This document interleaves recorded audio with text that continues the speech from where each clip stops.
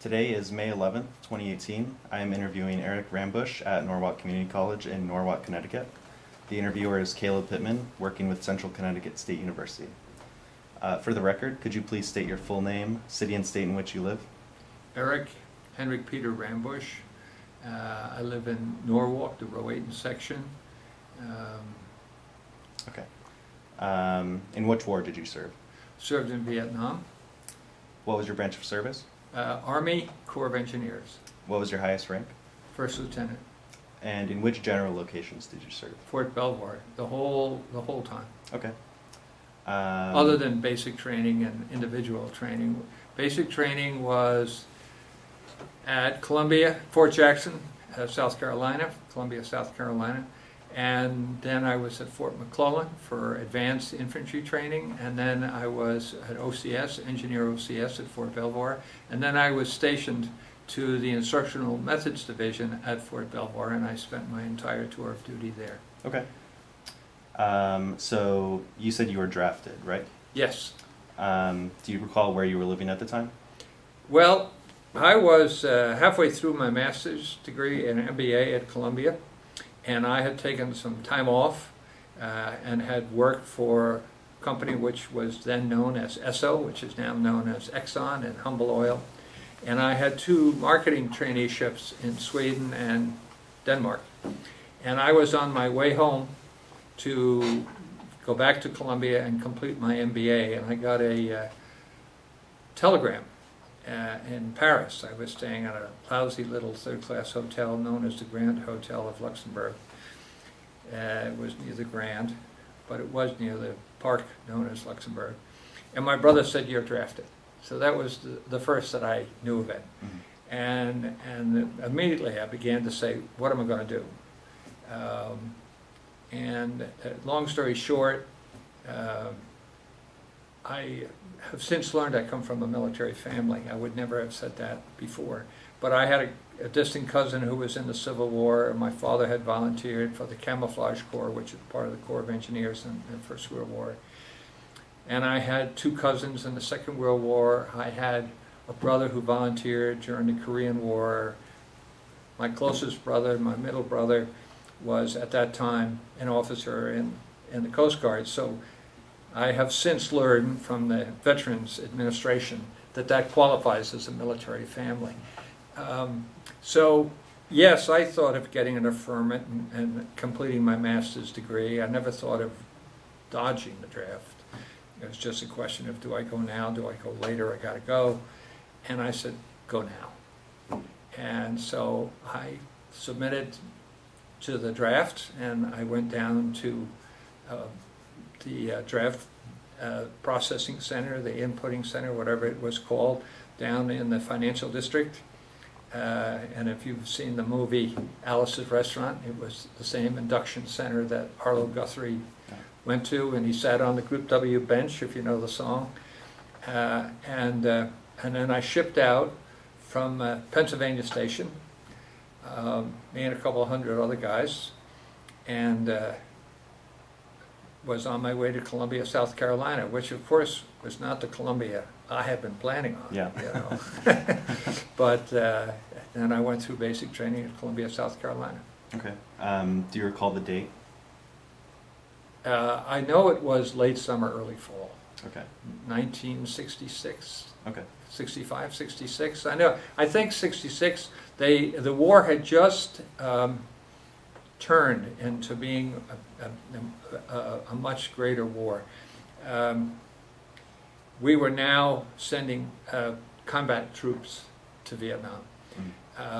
We had been helping the Vietnamese fight their war, but that wasn't getting anywhere very fast. And we had been bombing in the north, but now we were getting more serious about bombing, and we were sending Marines and infantry troops to Vietnam.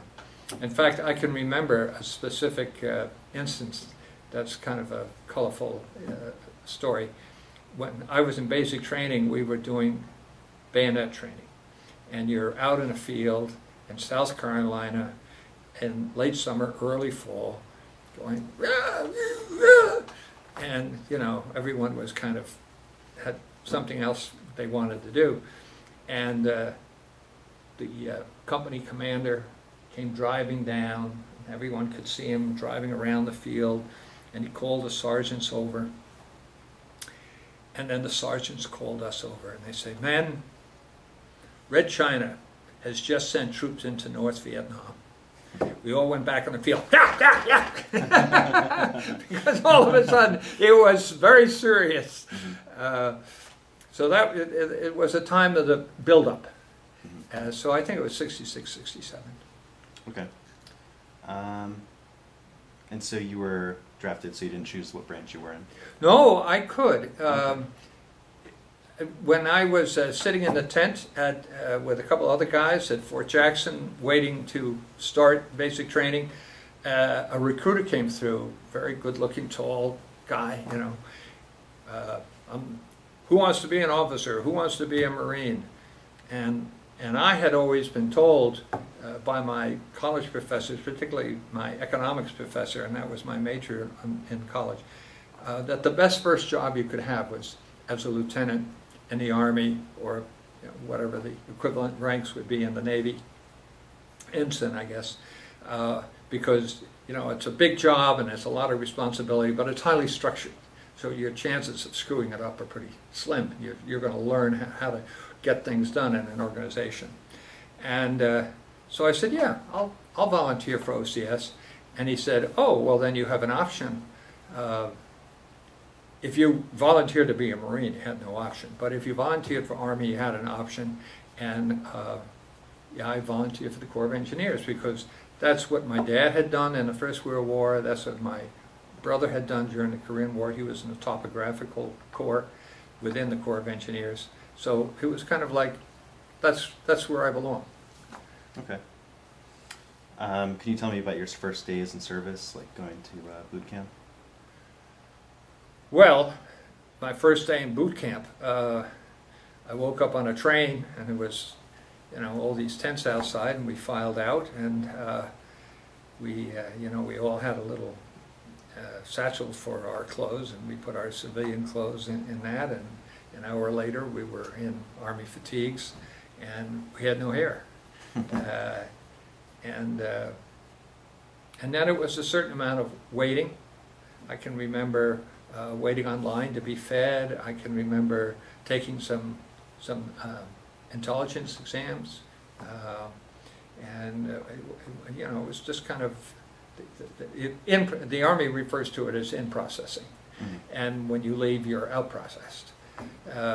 So it was in processing, and then when they had a group together and they had you went 100 of you would go up to wherever they do basic training. So my first day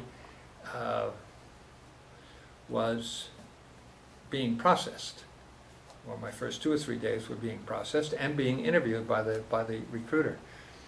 So I kind of knew I was going to, what my path was going to be by the time I went up the hill to do some real soldiering. I was going to go to OCS. And when I got to the training company area, Sergeant Varney was there. He was our sergeant all through basic training.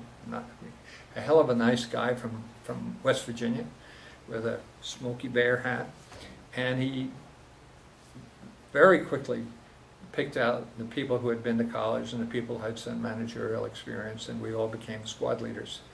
And the guy who had the most experience had run a supermarket in Florida, and so he knew how to put people on shifts and so forth. So he became the temporary company commander. He got a band. I had a band that said squad leader, so I was in charge of 10, 15 men. There were 4 squad leaders, and then there was a guy who was in charge of the company. And we started doing the things that go on in basic training. We learned how, we were assigned rifles, we learned how to clean them, and we were assigned a bunk. I remember my first night in the barracks. It's interesting that you asked that. The first night in the barracks, there were 2 guys who had been on opposite gangs in Manhattan. It's kind of like the Sharks and the, what were they, from West Point Story? The Sharks and the, well, anyway, one was Puerto Rican and one was white. and they had been on the opposite. They had been in gang wars on opposite sides, and now they were sleeping, and they were great. They got on fine. You know, you're in the Army, and it's a big mix, and I'm very glad I did it. I feel sorry for the guys who haven't been in the Army, quite frankly, or the Navy, Air Force, Coast Guard. It's a great mixing bowl. It's a great experience. It's an educational experience. Okay. So how did it feel being there, like the first week being at boot camp? I felt like I was in camp. Okay. You know, they were just like the bunk beds that I had slept in boys' camp. Didn't feel strange. I felt very comfortable. You know, I had been to summer camp. I had been to all-male schools. So, you know, to me it was, I didn't feel out of place. Okay. Do you remember your instructors? Well, the drill sergeant in charge of our company was Sergeant Varney. Okay. There was a sergeant there who did not like me, and he kind of thought I was he used the term educated fool, because I was probably one of the best educated people. I was halfway through a master's degree. I'd been to Europe and lived abroad and could speak a little Danish and Swedish. So, you know, he was kind of like, what the hell are you doing here? You know, how did you ever get caught up in this mess? How are you ever going to get out of here alive? You know, you're an educated fool. The challenge for me was not acceptance or personal comfort, quite frankly. I didn't mind being in that physical environment, but I was not as physically fit as my compatriots. So, you know, when we had grenade throw, they said, throw it like a football. Well, I'd never played much football, so I wasn't, you know, that was meaningless to me. And then we had this thing called the alligator crawl, where you had to crawl on a mat. And fortunately, what I really got good at was what they call the monkey bars. And kids do them now in the playgrounds, but they didn't have so much of that when I was a kid. And once you learn to swing, I could go bananas. And one night I was out running track around the parking lot, and that same sergeant who called me an educated fool, he said, what are you doing? And I said, well, I'm trying to, you know, strengthen my running skills. He said, Rambusch, you're good on the bars. Do what you're good at. You know, play to your strength. And I had never forgotten that. Play to your strength. You know, if you got to do 5 things, which one can you do best? That's the one you do first. Okay. So was there anything particular that you did to get through that challenges? No. I mean, my brother, when my eldest brother, when he was saying goodbye to me at Pennsylvania Station, he said, get with the program. Just get with the program. You know, and he didn't have to say that, because in a way I had already made that decision, but nevertheless, that was the right mantra to have in my head. You know, I wasn't fighting it. I remember there was a guy in the company who was contacting his mother to write to state senator to get him out because he didn't like it there. Just go through it. Get it done. Get with the program. Okay. So after boot camp, where did you go? Then I went to infantry training, and that was at Fort McClellan, the home of the WACs in Alabama. And by now it was winter, because even in Alabama it snowed. And our sergeant, I don't remember his name, but he was from the 1st Cavalry, which were a helicopter. These were guys in Vietnam who were flown in and out by helicopter, and had a big, beautiful yellow patch with a horse head on it. And he said, is there anyone here who's been to college? You know, about 4 of us raised our hand. He said, good, you're the squad leaders. And off we went. And the squad leader, these 2 of us had a private room. I forget the other guy's name. He was from Brooklyn. We became very close buddies. By that time, I recontacted a girlfriend that I had dated in college very nice girl who was going to end up becoming my wife.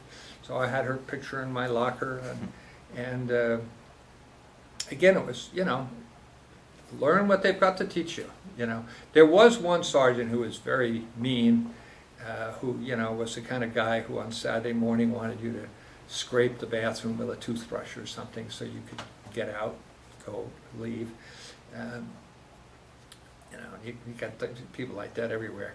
But basically, it was you know, you just did what they told you to do and do it as well as you could, and you know, move on. So just kind of more of the same of what you're More doing. the same, but more intense. Yeah. I can remember leave. We had some great, this roommate and I had some absolutely great times in Alliston, which is you know, southern town. So we didn't actually spend much time on the street. We just stayed in a hotel room, drank and watched TV, and had quiet weekends, and then went back and trained some more. And then it was on to OCS.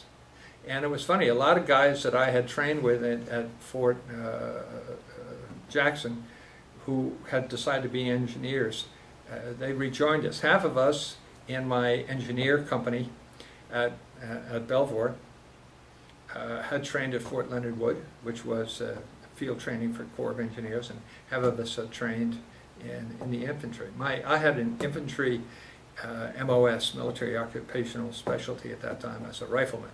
So half of us were trained as riflemen and half of us were trained as, you know, grunt engineers, and we came together at Fort Belvoir. Now, the afternoon I left for Fort Belvoir, this girl that I mentioned to you, she helped me pack my duffel bag, you know, and it was very tearful and emotional goodbye. When I got off the train or the plane or whatever it was that got me to Virginia, I was picked up by two guys who were ROTC, and they drove me to the parade ground at Officer Candidate School, and they told me, oh, they're going to kill you, and the way to go was to have been ROTC, you know, that's what we are, you know, you're going to have to run in the dirt and all that kind of stuff. So, you know, by then I was beginning to wonder, you know. So I found my company area, and I found the headquarters hut, and there was a sergeant there, Sergeant Jackson, black guy, and he said, what are you doing here, candidate? And I said, I just arrived. I'm assigned here for the next 5-6 months. He said, go up to the mess hall and have dinner. And, you know, I had heard all kinds of things about OCS and how tough it was, and I was going to be off balance the whole time. I probably wouldn't survive, da da da da da.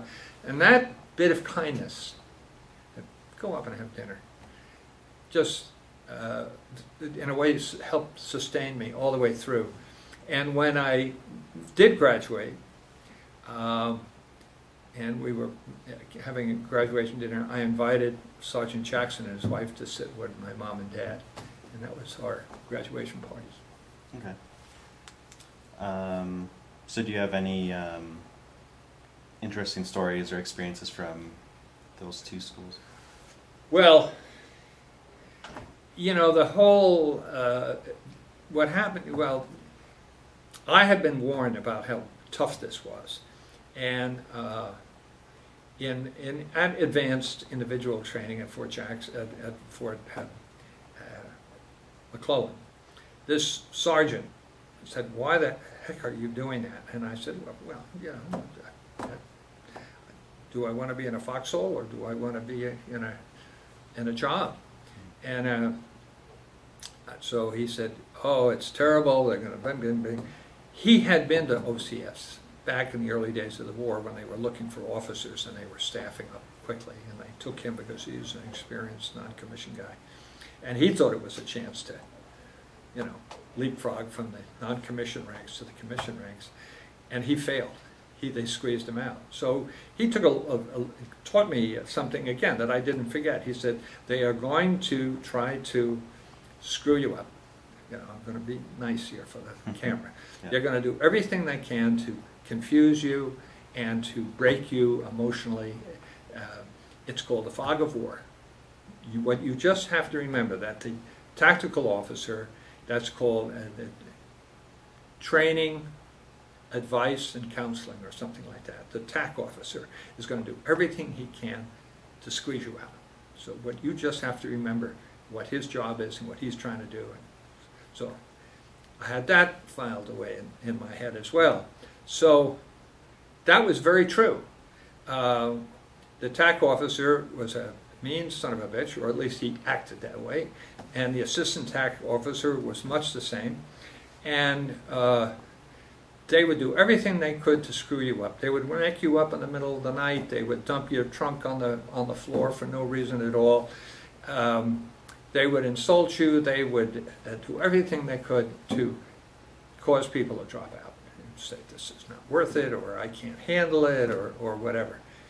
And I just kept in the back of the mind, this is their strategy, Eric.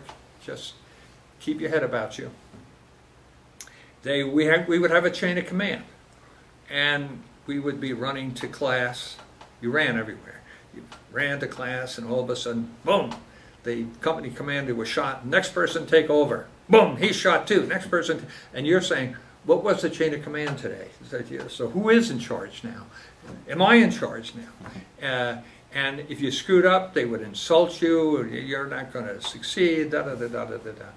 And if you were building something, they would say you don't know what you're doing. They never bothered you in class when we were learning how to lay out a minefield, or build a bridge, or build a building, or land navigate, or whatever the case may be. They never bothered you in class, but as soon as you were outside that classroom building, you were fair game. So, for example, when we were doing a course where you had to escape from the prison, or you had to get through enemy territory to get to the other side. If you got caught, you went to the prisoner of war camp, and guess who the inquisitors were? The tactical officers. And it would start all over again. There was no escaping these guys. So we had a peer review system at Fort Belvoir, or I think they do this at all the OCSs, Officer Candidate Schools, where the 100 people, or in my company, we had 2 groups of 50. You peer ranked everybody in terms of how you thought of them as officer material. Oh, this guy was he was officer, and this guy, you didn't want to be near him, And I never got any results until very close to graduation. And the tactical officer called me in, and he said, Rambusch, I'm very sorry to tell you, you're at the bottom of the heap. There's no one in your class who would want to be in combat with you. You just don't have the leadership skills. And but you work hard. You're a nice guy. So I'm going to recycle you. This program is 26 weeks long. We're going to put you back in a 12-week, because every week they were graduating a new group. So they had like 26 and coming down the production line. So we're going to put you back 12 weeks or so. And I just remembered what that sergeant told me about they're going to try to do everything they can to screw you up. So I said, I'm not interested. I said, in basic training, the company commander, after seeing me as a squad leader, said, you're officer material, I'm going to recommend you. In advanced infantry training, the same thing happened. So, if it's not working now, if I shouldn't be here, then I wish to leave. He said, okay, you stay. So he was trying to fake me out. Yeah. So one of the things that we had to do along the way was, because lieutenants are responsible for training their men, as are the sergeants and etc. But the officer, gets up on a platform as high as this table, and the 50 guys in the companies, and he said, this is what we're going to do tomorrow. We're going to go up this hill. Here's the map, or this is a new weapon, you have to learn it. Or when they do physical training, you know, whoever's leading physical training is on this platform, about as high as this table, so everyone can see them. So, you know, they want officers who can project and know how to. So that was part of our training in OCS. We all had a 5-minute presentation, a 15-minute presentation we had to do. And I had been on the debating team in high school and college. You know, everyone else was playing football and all this kind of stuff, and I was into debating. And I had done rather well at it. So when it was my turn in OCS to be on the table, and they were trying to screw me up, you know, and make me stammer and all those kind of things. And I had done very well. So my first assignment was as a trainer. So, you know, here's this tactical officer. You know, he must have been a good guy, you know, because he picked me out of the 50 people in the company to have this beautiful assignment. By then, Nancy Jo and I were engaged, and we were going to get married. And I said, well, you know, for 6 months we can live in Washington while I do this, because the usual assignment in those days was for everybody their first assignment was stateside to perfect their skills, and then they went to Vietnam for a year, and then they came back for 6 months, and they taught the next generation of people going over what they had learned in Vietnam, and then they either left the Army, or if they were professional soldiers, go back to Vietnam. So I figured I had 6 months of married life at Fort Belvoir, and my wife was is a speech pathologist, and had worked at Bellevue Hospital. So when I first brought her on post as an Army wife, they said to Nancy Jo, are you dependent? Now they meant, are you an Army dependent? Mm-hmm. You know, are you know, either you're in the Army or you're dependent on somebody who's in the Army. And she said, no, sir, I'm quite independent. Thank you very much. So we were off to a good start. And another thing that happened, which showed my wife's attitude, she was not happy about me being in the Army, but nevertheless, one day she was teaching or being a speech therapist at the 3 schools that were on post at Fort Belvoir, and she developed a flat tire. So she pulls into the gas station, on the post exchange gas station at the PX, and she's standing on line, and this woman comes running in, the colonel, the colonel, the colonel. So the specialist turns to Nancy Jo and he says, ma'am, what rank is your husband? Because now he's in a kind of a tough situation. And Nancy Jo says, my husband is a lieutenant, but the tire is a general.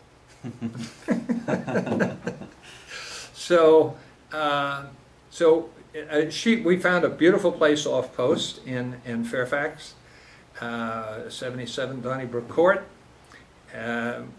and Nancy had a job on post, and I had this job on post, which I loved. I absolutely loved it. I was being trained, and then I was training others, and then I got involved in actually developing training programs.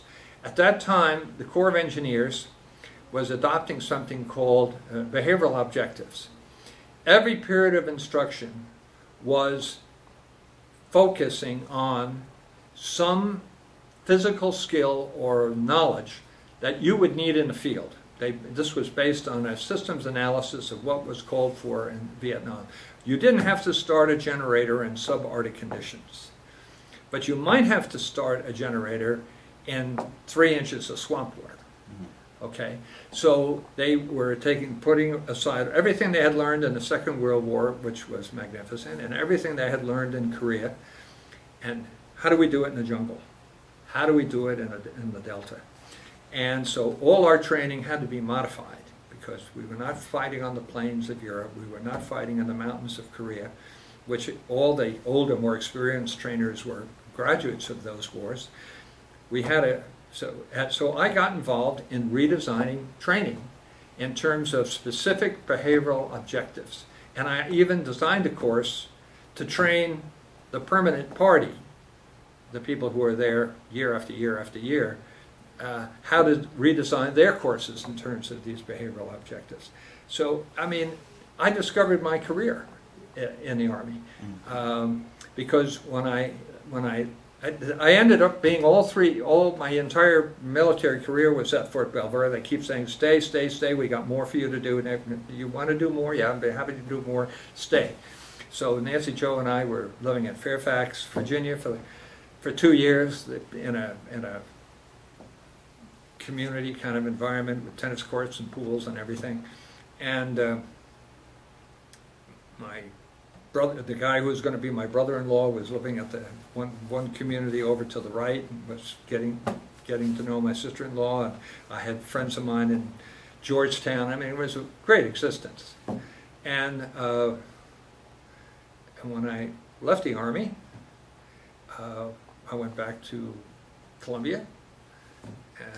But one of the best decisions I made in my life is to go back and complete my MBA, and I went into human resources.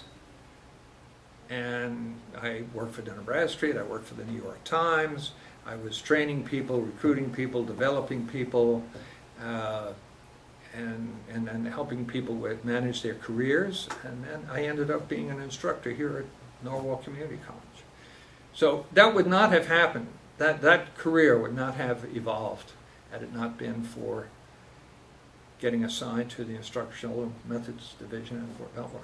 So okay. I consider myself a very lucky person. Yeah. So at Fort Belvoir, what was a typical day like there for you there as an instructor? Well, I was, other than the one time I had guard duty, I was, in an apartment with my wife, a nice 3-room apartment with a balcony and a short walk from the pool. We would have breakfast.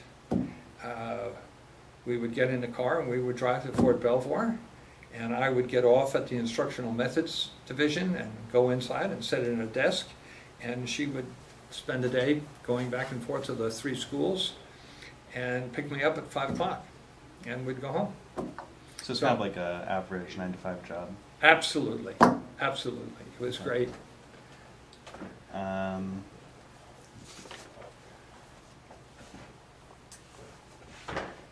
You didn't sustain any injuries? Nope. Okay. No, I was very lucky that way. Okay.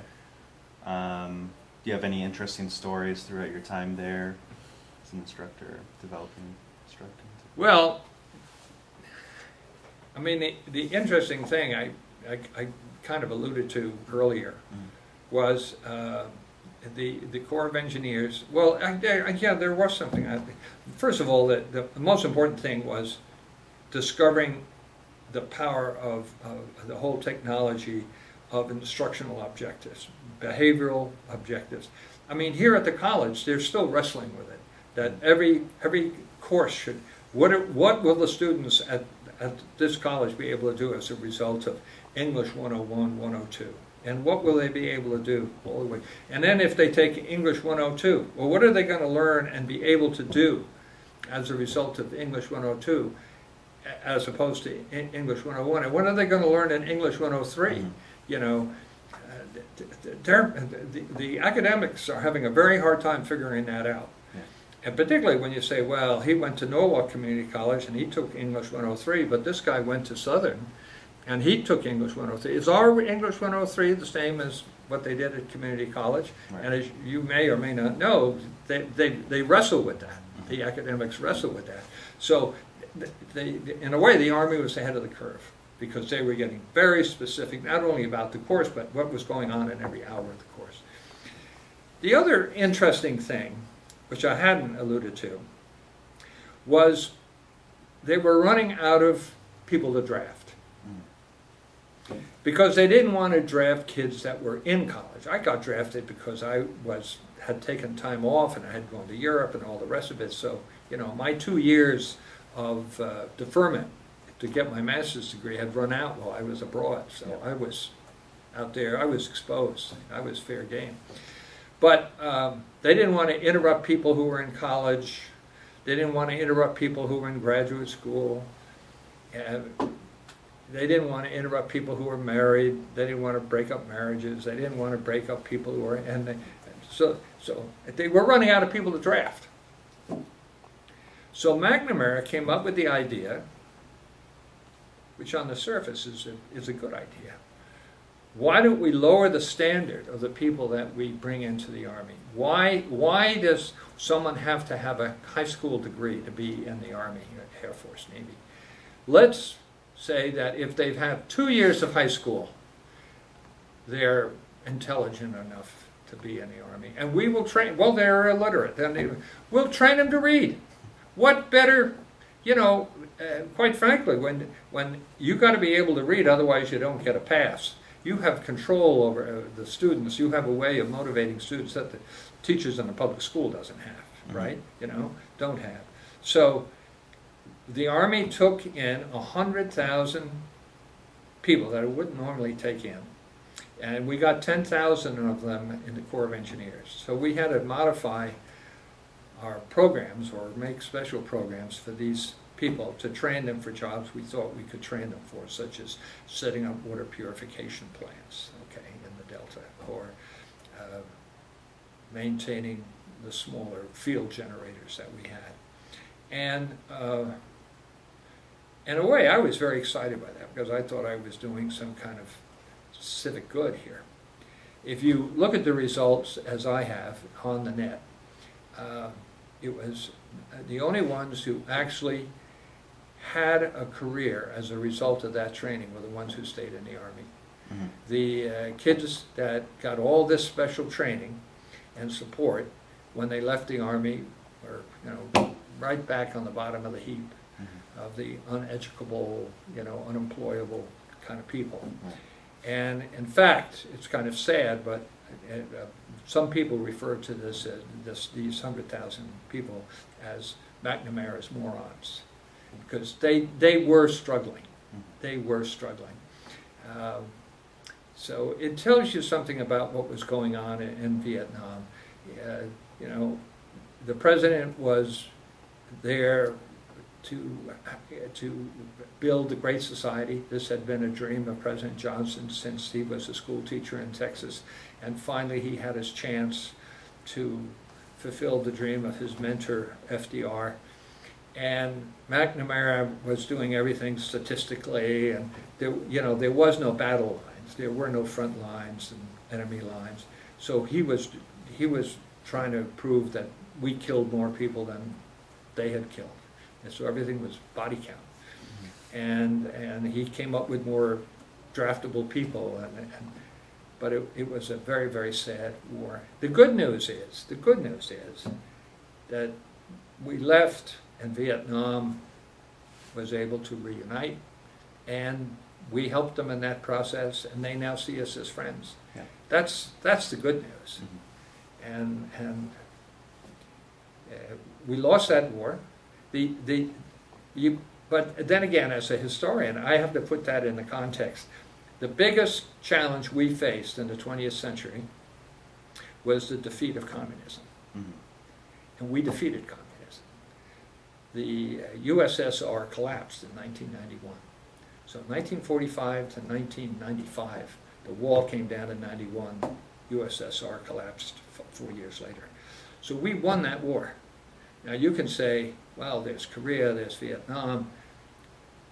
You're right. But in the big war, which was defeat communism, Vietnam and Korea were battles. And they were like, we tied in Korea. It ended in a truce. 300,000 guys, 30,000 guys were killed. And we call it a war, and we call Vietnam a war, which was a draw. But you put that in the context of what we were trying to do in the 20th century, and we did defeat communism. Yeah. And Russia is nowhere near the threat today that it was 1950, 1960. I can remember practicing air raid drills and learning how to get under this table because the Russians were coming. So, you know, I'm proud of my service. I'm proud of what my country has done. What more can I tell you?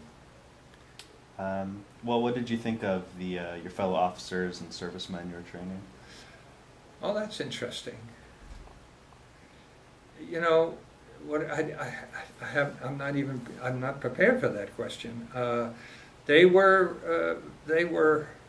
2 or 3 that I thought were smarter than me, or as well as sophisticated, or you know, people that I would want to see after the service. Mm-hmm. You know, but they were all good guys. I mean, they were nice guys. There weren't. I didn't think of any of them as being mean or sickies. You know, I didn't see them in combat. Maybe if I had seen some of them in combat, I would have had a different view on them. I mean, but in the barracks context, they were nice guys. One of the funniest things we did, by the way, when we were at Fort Belvoir, is we were couldn't go home for Easter. Mm-hmm. So what are we going to do? Well, we're going to bury the Easter Bunny. So we had a military funeral for the Easter Bunny, and we go all dressed up, and we got in our uniforms, and we dug a grave, and we did all the, folded the flag, and the whole thing. I mean, you know, you invented ways of filling in what little free time you had, and God knows there wasn't much, but Easter was, we had a little more free time than normal, so that's how we filled it in. There were guys who had been part of drill teams in high school who obviously reveled in marching the men and were very, very good at it. And there were a number of guys who were engineers, so they volunteered to get into the Corps of Engineers. I remember a guy by the name of Dennis Lee who had built parking garages all over the United States. So I think he and his wife, Charlotte, were sent off to Japan to build buildings. There was another guy who was into conservation who was assigned to somewhere in Carolinas to protect the seashore. So there was one guy who was a professional magician and an artist, a guy by the name of Hunter Gall, and so he had drawn Greek, you know, athletes throwing the discus and all that in the men's room. And the tactical officer loved it. He brought in all the other tactical officers and showed them, you know, his lavatory. Look at this, all this Greek art on the wall. So, you know, there were a couple of guys like that who were kind of standouts who company I enjoyed, but most of them were classmates, and we spent our time together and went our separate ways. I mean, if I were contacted and Company M was going to have a reunion, I would go. I would look forward to it. Okay, great. Did you keep a journal? No. No? No. Okay. So where were you when your service ended? I was at Fort Belvoir. Yeah. I came across a regulation that said if, because of when you were drafted and so forth, and the timing of the situation, if you were to be let out 3 months early, you could get a semester that you wouldn't otherwise have. In other words, we don't want to let you out in the middle of a semester and have you sitting doing nothing for 2 or 3 months. So I found this regulation, and I went to Dr. Gray and I said, according to this, I can get out in May as opposed to the middle of July. Mm-hmm. You could tell he thought I was cheating the system, but that was the regs. Yeah. And so Nancy and I went to Ocean City and took a little vacation on the Delaware shore or the Maryland shore, and then I was mustered out. Okay. So what did you do in the days and weeks afterwards? After that? I went right back to school. I started at Columbia that June, and I started talking to Dr. Fred Way, who was in charge of career counseling, and figuring out what I was going to do next. I knew I was more interested in human resources. I started taking courses. Columbia does not have a degree, or at least it didn't then, in personnel management, human resource management, and so forth. So I kind of put together some courses that related to that. I volunteered and took some courses at the School of Architecture. I was a volunteer at the Union Settlement House in Harlem, which took advantage of my desire to be a counselor and train people. I was working for the Settlement House had a contract with the Carpenters Union to train people to Furniture Makers Union to work over in Queens making furniture. And we were working with people who were then called unemployables. And we actually had to go to their homes in Harlem and wake them up and put them on a bus and feed them breakfast and deliver them to the factory by 8:30 in the morning, and in an attempt to instill new habits. I mean, these are the guys who, if everyone in the United States, every male in the United States, everyone in the United States had to go through military training, these guys who had no work habits at all, it would have been the best thing in the world for them, because they would have learned, you get up in the morning, you work during the day, and you go to bed at night. Yeah. They had, they went to bed when they were tired, they got up when they were rested. The idea of getting up because it was 7:30 and they had to be at the factory by 8:30 is just something that was not in their culture. You and I were brought up in a work-oriented culture. They were not, and so they were unemployable. Yeah. Not because they were stupid, not because they were lazy.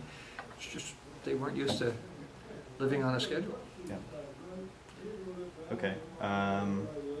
Did you join any veteran organizations? Absolutely not. Okay. Absolutely not. I had no interest in being with the Foreign Legion or the American. Those were a bunch of old farts as far as I was concerned. I didn't get involved at all with veterans or veterans organizations. I had done my bit. I moved on.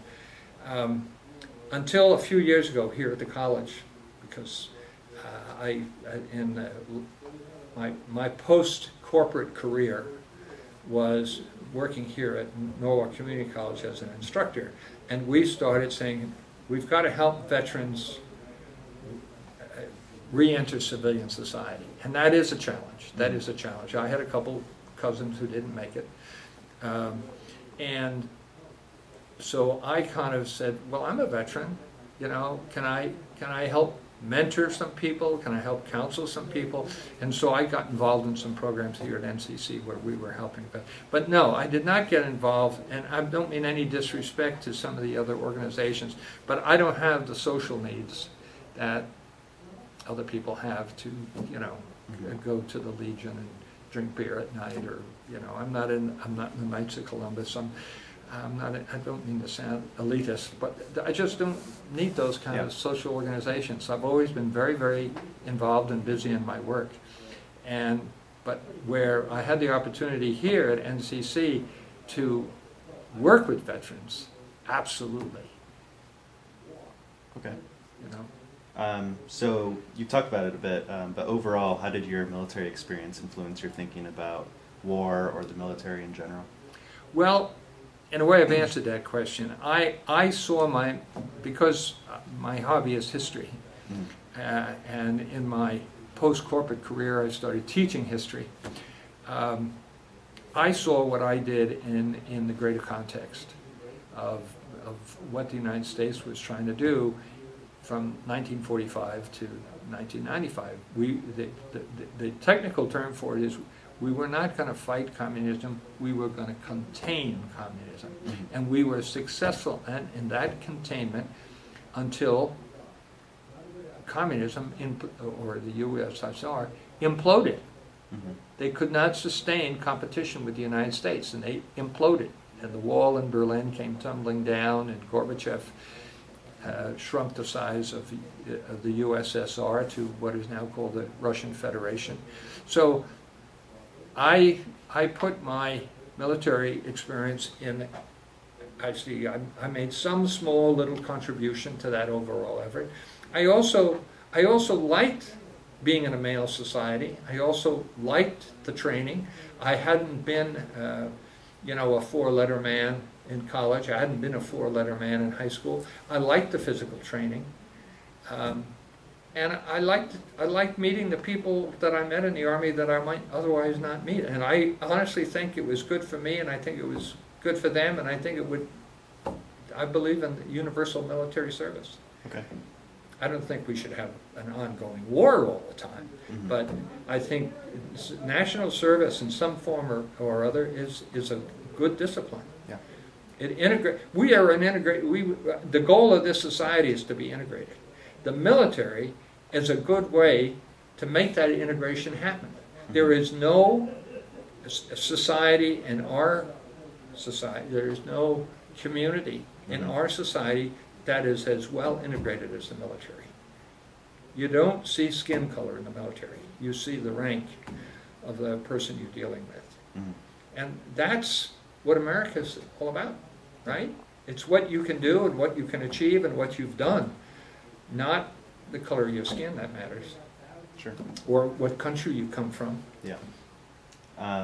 So is there anything else you'd want to add that hasn't been covered yet?